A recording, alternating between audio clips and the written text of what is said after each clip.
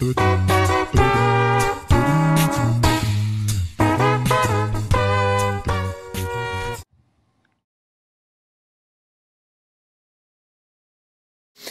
this is Florian, live from London Cappella Festival 2016. We are here in the green room, which means that all the stars are here, and I have two stars right at my side here from the Netherlands, or more or less. We come to this later, and this is Annemarie and Emily. Nice to have you here, and maybe just introduce yourself, who you are and why you're here.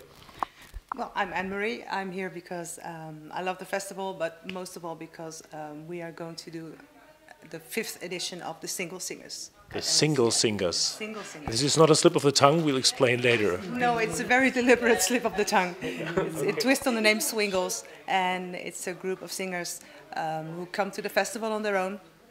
And you tend to feel left out a little bit when you come on your own, because you see all these groups singing, and if you want to sing and you don't have a group, yeah, what do? So we bring all these people together and give them the opportunity to sing in a group of other people who come on their own. So those are the Swingle Singers. Okay. That's us.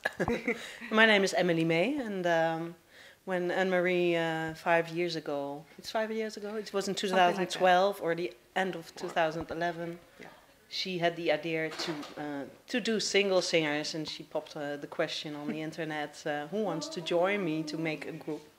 And I joined in, and then since then we've been organizing the Swingle Singers together. And yeah, you do it on a non-profit basis. This is not a professional group, although there are some professionals joining. Who came to who liked this idea? Who came to sing with the Swingle Singers?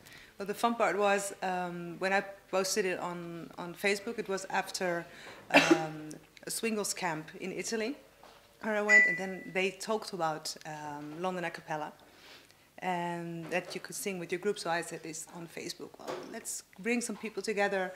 She immediately said yes. Mm-hmm. And she already had a bigger network on Twitter and Facebook of a cappella friends. So you recruited Claire, I think, of the Swingles. Yeah, well, I asked Claire if she could help us spread the word, and she did. And it's true that there, at the first edition, there were several people from other professional groups who were coming alone, like Jess Sadler, an ex-Swingle singer. He was coming alone. Was Tobias he was the already first, there? I think. He was and the first. And then we had Hans Kassa from the Netherlands joining us, who was a professional singer in Montezuma's Revenge. Yeah. Nick Girard was joining us also. Well, yeah, this has become basically a global movement. There's not only single singers in London, but where else have this spread? Well, the good thing is we had Nick Girard from America, and also Jonathan Minkoff. He organized a Sing Strong in DC and also in Chicago. So they both came to us afterwards and can we please take this concept and bring it to the States. So I think Nick was the first who organized a group at Los Angeles a cappella festival. Called the Pickups. Yeah, they were called the Pickups. A brand of their own. Yeah, basically. And I know there will be a new edition of that. And Sing Strong this year has Swingle Singers DC, Swingle Singers Chicago, and for the first time also Swingle Singers New York. Yeah. Wow. And it's Judy, Jonathan's wife, who's organizing all that. And we really have to thank Judy because she's doing a awesome lot job. of work also. And we have Swingle Singers Asia. That's also true. Yeah, Where's that? Even in Asia.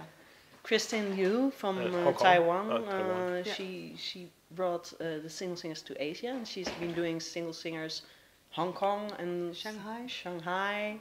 And this has been Asia so. This truly has become like a global movement. Yeah, so can you tell me, like, in quickly, how that really works? I mean, how does it, like, how do you perform? What do you perform? How do you rehearse? I mean, the people come from all kinds of countries. Yeah, well, once we have people who want to join us, we make a Facebook group. And we send emails, and we send people the sheet music that we want to perform. And Annemarie makes the list of who is singing what, so everybody knows what he's supposed to sing: soprano, alto, bass, or tenor. And they practice at home.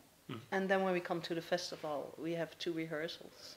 Okay. And then we have the concert. So everybody basically has to be prepared. Very prepared, yes.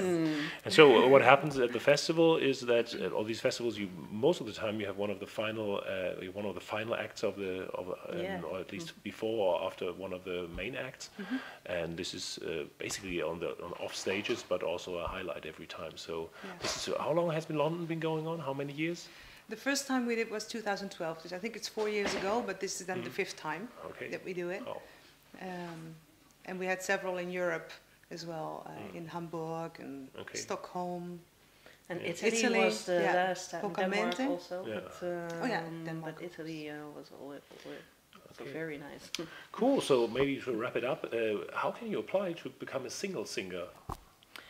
Well, first join our Facebook page, then we will keep you updated when we have a new Swingle Singers edition. It's just the Single Singers, I think.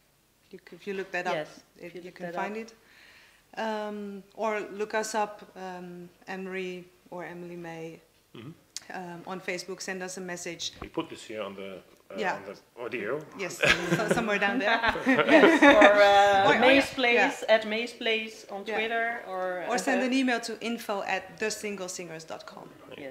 Then we will reply as soon as we can. Thesinglesingers.com. The Single Singers. So thank you very much for joining me here. Thank you for having us. Yeah, it was a pleasure, and hopefully a lot of people will join the Single Singers everywhere. I think it's a fantastic example of how social media and real life communication work together, and you have great music out of it. Thank you, Annemarie. Thank you, Emily. Thank you, Florian. Thank you. Bye bye from London. See you next time. Bye bye. Bye.